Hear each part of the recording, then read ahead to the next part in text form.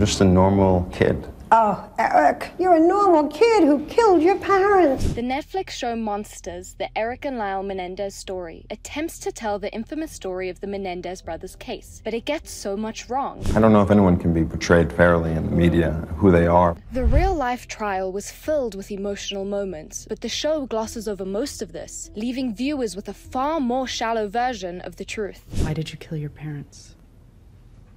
Because we were afraid. Why did you kill your parents? Because we were afraid. In the show, Lyle is depicted as losing his hair at 20, but in reality it started at 14, a detail that isn't just cosmetic. It shows the psychological pressure he was under as a kid. How old were you when you started noticing that you were losing some hair?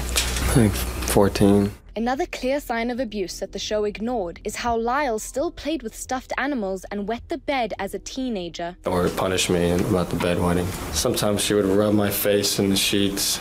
She'd refuse to change the sheets. She'd abuse my stuffed animals. I remember one time she just threw them all out the window. The real-life case also had Dr. Ann Burgess, a renowned forensic psychologist, interview Erik. You could see how hard it was for him to get it out. She concluded that his actions were rooted in long-term fear caused by abuse. The show didn't include her findings at all. A lot of these drawings that the father and the son are in Erik's bedroom, which I thought was a very unusual place. Jose, the boy's father, was accused by Roy Rossello, a former member of the Menudo group, of taking advantage of him. The show also completely ignores this.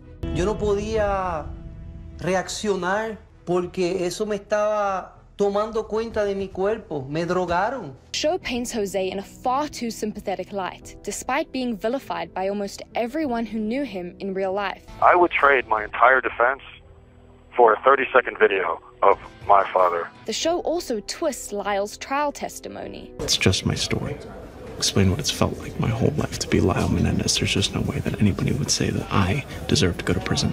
The series suggests Lyle lied on the stand, but in reality he claimed, "I'm gonna be myself on the stand. I'm a product of what happened to me."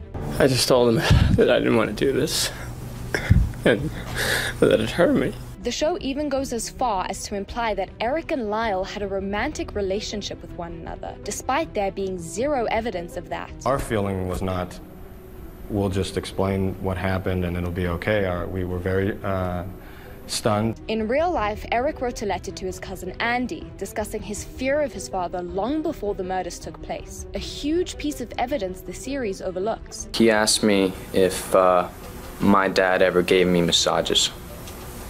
And did you understand at that point what he meant? No, I didn't. While the show does mention their spending spree after the killings, it leaves out how it was a way to distract themselves from the trauma and the guilt they were feeling. It got to a point where I have all this money and so much pain. I don't know what to do with it. The show shifts the focus away from the abuse and makes the brothers seem like unreliable narrators, undermining the real reasons behind their actions. You're not chickening out, are you? Hopefully one day, the story of the Menendez brothers gets the justice it deserves.